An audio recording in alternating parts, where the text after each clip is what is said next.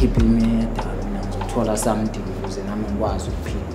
Anginayo information ukuthi umuntu kanje usetshenziswa kanjani njengoba.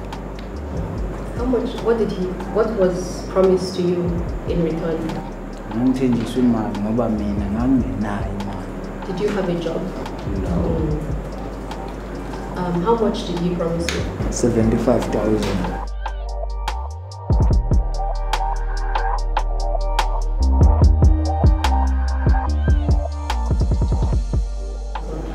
Did he ever give you the money? No, angibangisanikele. Ngize ngagcina sengila phakathi ngakasizakala kulokho konke. These were boys that were young, they were attracted by money, I would say foolishly, but based on the facts that they had, it made sense.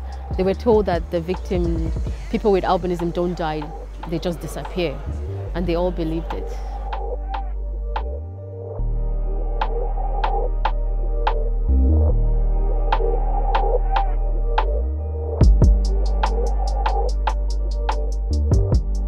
Actually, such kind of cases was not a case that we are used on it.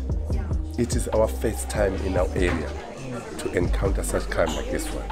But I feel pain because it was so difficult and painful to see.